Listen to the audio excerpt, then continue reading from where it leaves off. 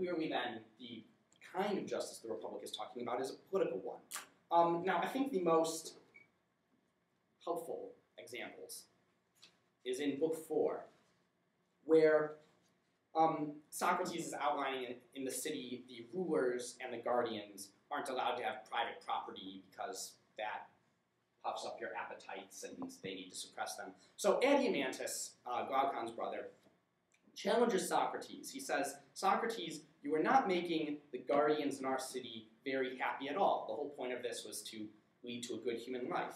And Socrates makes this ironic jab at him. Adeimantus, by saying that Socrates, you aren't making the guardians happy, is reverting back to an individualistic, individual-centered way of thinking about justice. Socrates' response to Adeimantus is the following. We aren't aiming to make any one group outstandingly happy, but to make the whole city so, as far as possible. We thought that we'd find justice most easily in such a city, and injustice, by contrast, in the one that is governed worst, and that by observing both cities, we'd be able to judge the question we've been inquiring into for so long. We take ourselves, then, to be fashioning the happy city, not picking out a few happy people and putting them in it, but making the whole happy.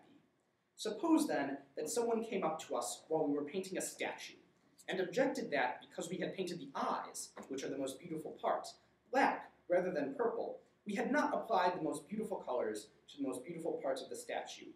We'd think it reasonable to offer the following defense. You mustn't expect us to paint the eyes so beautifully that they no longer appear to be eyes at all, and the same with the other parts.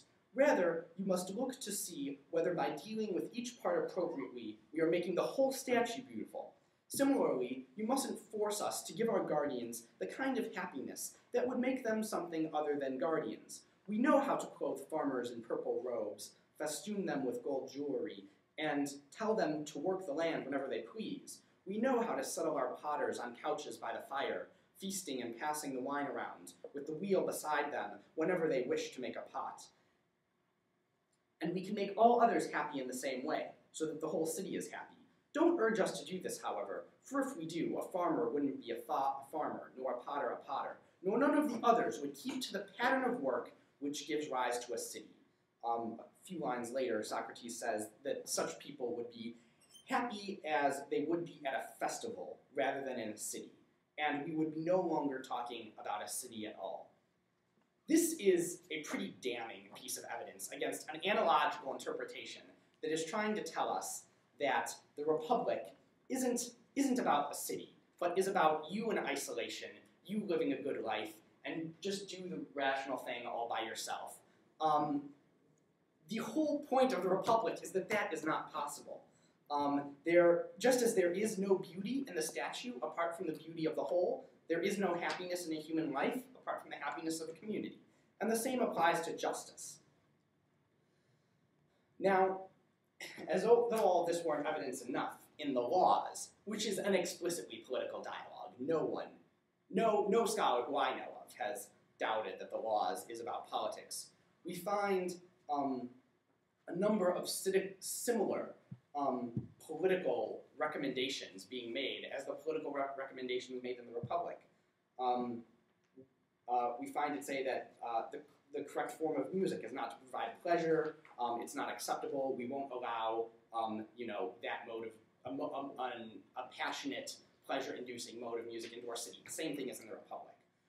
Choral performances are imitations of characters in all sorts of ways, and they will not be allowed. The exact same recommendation is made in the Republic.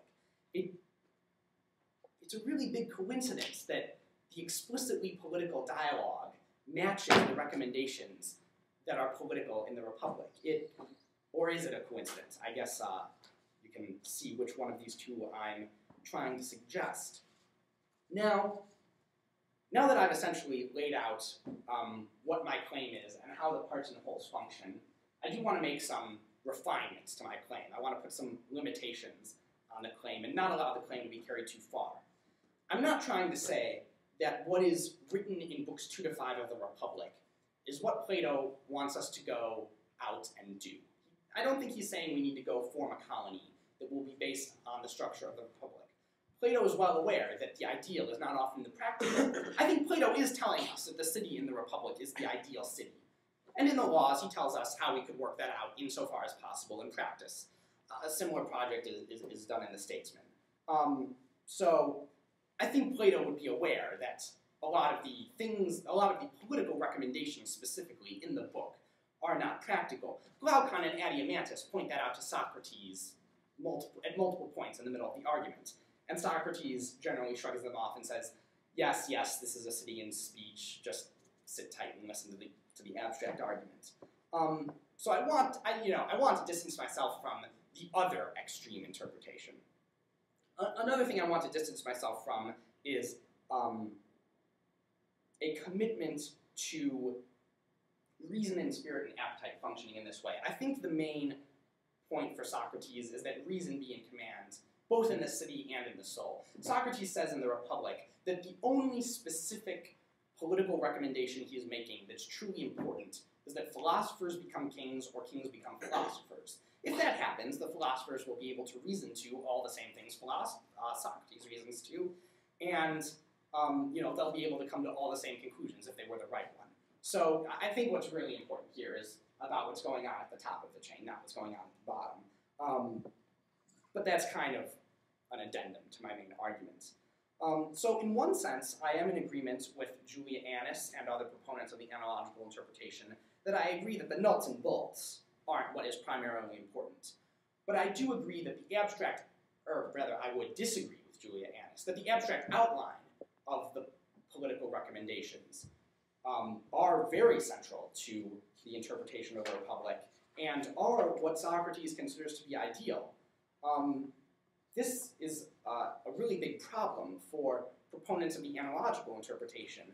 If you go back to my historical sketch and think about why the analogical interpretation was brought up in the first place, it was because we had a way of looking at the Republic that wasn't taking it very seriously. We had Bertrand Russell and Karl Popper and Anthony Kenny all really kind of casting dispersions on the book, not really demonstrating a way that thought deeply about what Plato was challenging us and what he was challenging our society to be like. Now, the analogical interpretation is supposed to be a response to that, and it seems that this cure is far worse, or at least as bad as the disease. This interpretation also completely ignores the things that Plato is trying to challenge our society on. It ignores them by pretending they're not there, which is no better than ignoring them by casting one paragraph criticisms upon them. So I think that in this sense, the analogical interpretation really has failed both in its arguments and in its core motivations. As I said, the cure seems to have been worse than the disease.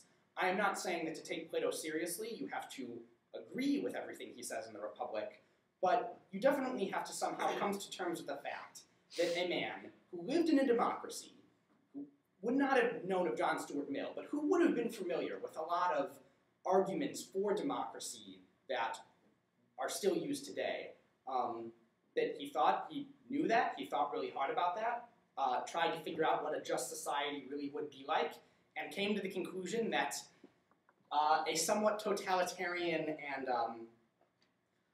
at the very least, aristocratic society would be better. Saying that is necessary to take Plato seriously. Not agreeing with it, but knowing that that's what he's saying. And then working it out and thinking about the implications of that, it definitely needs to be part of any serious and complete study of the Republic. We can't get off easy by saying it's totalitarian, I don't want to think about it. We also can't get off easy by saying it's not political, let's just think about the ethical claims. So that's basically my talk. I open it up to questions and answers at this point. Noah. Going back to a comment you made earlier about certain political claims Plato makes being hard to translate into ethical claims. Absolutely. For example, the second and first one. Mm-hmm.